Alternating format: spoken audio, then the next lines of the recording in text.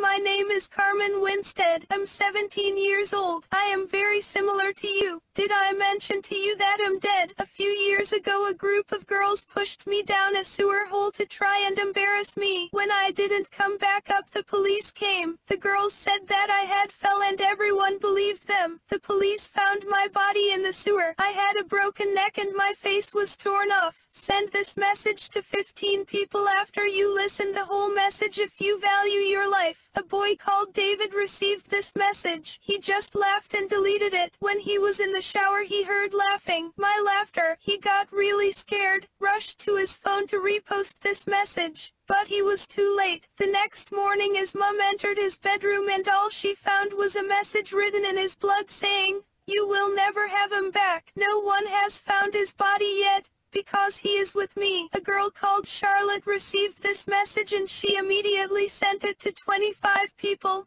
10 more than required. I still watch over every second of her life to make sure that she is safe and to keep her and everyone close to her out of danger. Send this to 15 people in the next 5 minutes if you don't want your fate to be the same as David's. Your time starts now. The story is true. You can research it on Google.